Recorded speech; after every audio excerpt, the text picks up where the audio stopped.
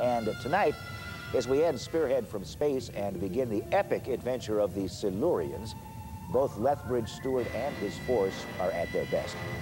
Now later, the Brigadier was portrayed as a caricature, if not a buffoon, when actually he was conceived as a hard-headed skeptic, just the sort of officer best suited to command a force as ephemeral as UNIT. So onward, troops, Doctor Who on Iowa Public Television.